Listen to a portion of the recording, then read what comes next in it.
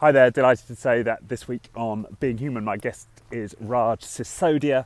He is the co-founder of Conscious Capitalism, and the book of that name was a huge inspiration for me when I first read it several years ago. He's back with a new book, The Healing Organisation, and that's the main focus of our conversation. What I got most from our talk was this idea of balancing energies. So for a long time I've had this conception that we somehow need to feminize the workplace, that we need to bring more feminine energy into the way that we operate, create more nurturing environments.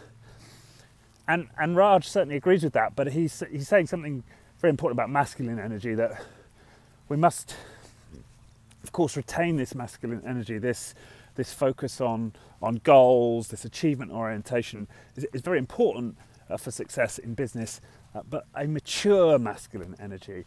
And the way I see that is not a sort of scorched earth masculine drive, but one that allows for accommodation of these other value sets. And so he sees it as balancing actually four energies. And that's the route to creating sustainable businesses and healing organizations, as he describes them. The first is the masculine energy. We need that.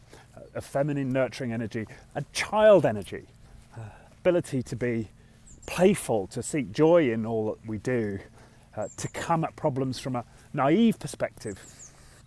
And then fourthly, elder energy, wisdom, concern for purpose, a question of our legacy in maybe 7 generations from now.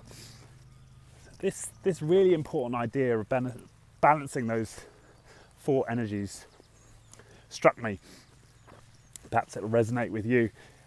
The conversation is out this Friday. Raj Sisodia, the topic of the healing organisation.